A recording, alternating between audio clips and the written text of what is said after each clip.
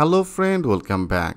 In our previous video, I have already discussed about some of the basic structure when you install that React JS project, right? So that is all that our file structure, and here that is our index. So into the index that have some of the ID as a root.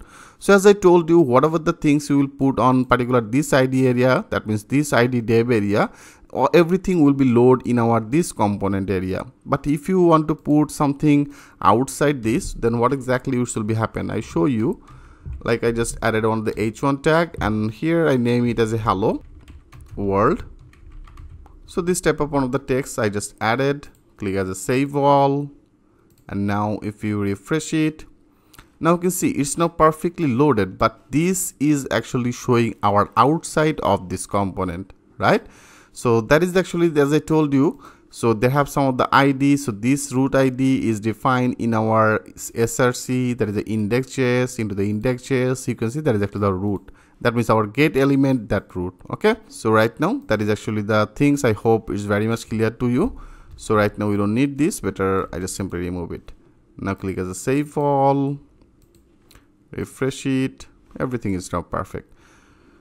So if you want to put anything into the component area, then you have to add that things in our this root position. Okay, so friend, here one things like, so right now we are working in our local host. So when you actually updated this project into the web server, then if you want to update it, then we have to deploy it. That means we have to deploy our this project, rather than it should be not recognize all that your file structure. Okay, so for the reasons as I told you, they have also one of the things that you can see, there is a note that is development build is not optimized to create a production build.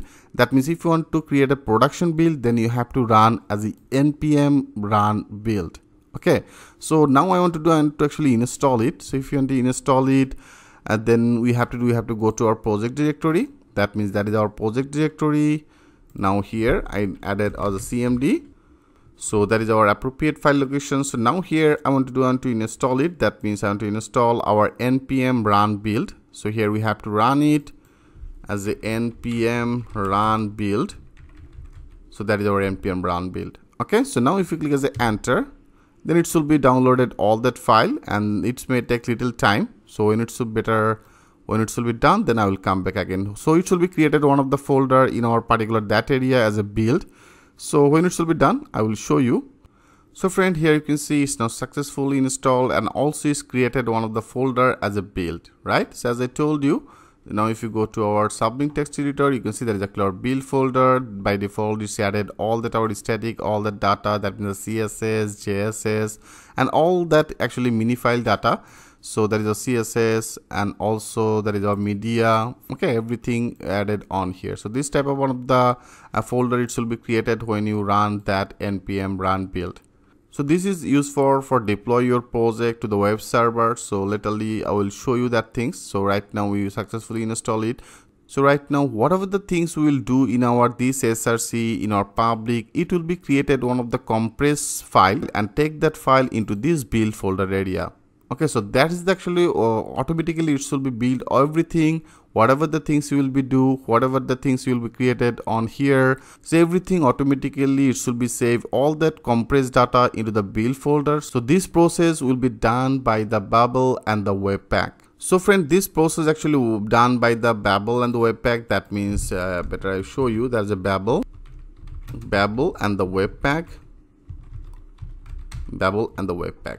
So what exactly this Babel and the Webpack? So Babel is whatever the things we will do in a particular that area. Like here, if you write down some of the code, then automatically it should be deployed all the things in our build area, and into the build area it should be created one of the browser friendly code. Okay, that means like as a Chrome browser, the Firefox browser, or others browser. So it should be created some of the browser friendly code. So this process will be done by this Babel.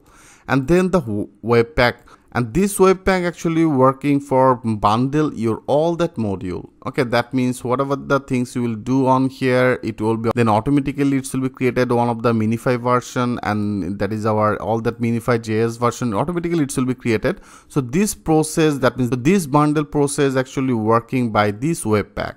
Okay, that is actually the Webpack, and that is our Babel. So friend, I think it's very much clear to you what exactly that bundle and the Webpack.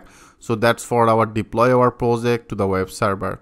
So we successfully also updated our this portion. So here right now we successfully install our npm run build, and now right now it's optimized, and this optimize actually happened by the two of these things as a Babel and the Webpack. So Babel is for create some of the whatever the code you will put on here, it will be created one of the browser friendly code, and Webpack will be compress your all that modules, right? So that is all that Babel and the Webpack. I think is very much clear to you, friend. So that's all.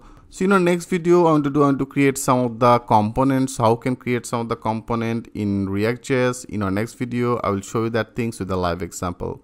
So thanks for watching, and I will see you in the next video.